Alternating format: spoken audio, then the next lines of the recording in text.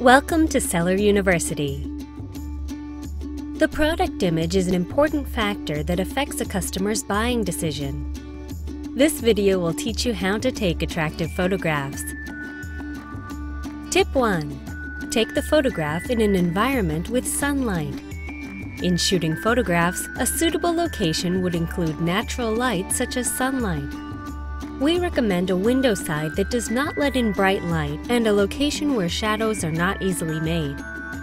If the sunlight is bright, make adjustments using curtains.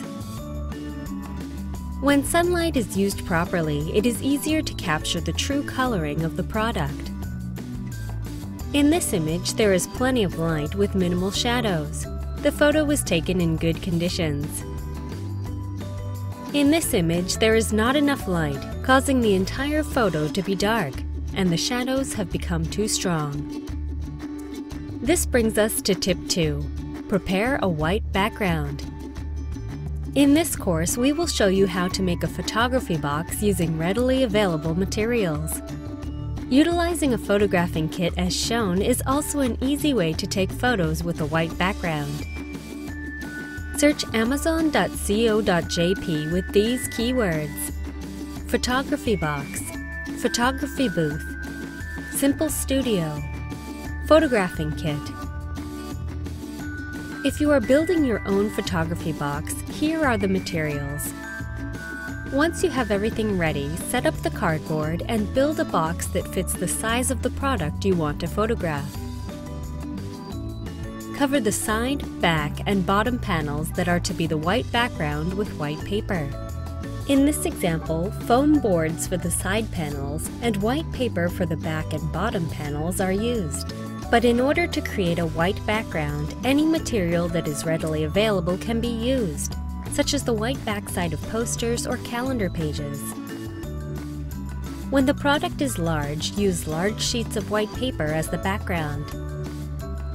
Creating a curve by drooping it onto a table is the key. Tip 3. Adjust the white background using the white balance function on your camera. White balance is a camera function that adjusts the white in your photo regardless of the lighting condition. Colors will differ depending on lighting conditions and environment. Therefore, optimize through camera settings to replicate the true color of the product. First, try taking the photograph on the auto or default setting to confirm the quality. This is an example of a good photograph. It shows the product's true coloring. Depending on the camera mode or setting, the coloring can vary greatly, as in these bad examples. Actual photos should be taken and adjustments made for optimal mode or settings. Tip 4. Do not use the camera flash. As in this example, the flash can create unevenness in color, partial brightness due to light reflection, different coloring than the actual product, and create shadows. We strongly recommend photographing without using the camera flash due to the possibility that the true coloring of the product will not be captured.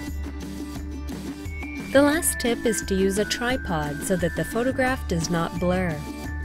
When photographing without a flash, photographs are more prone to blurring. Using a tripod is convenient for stability.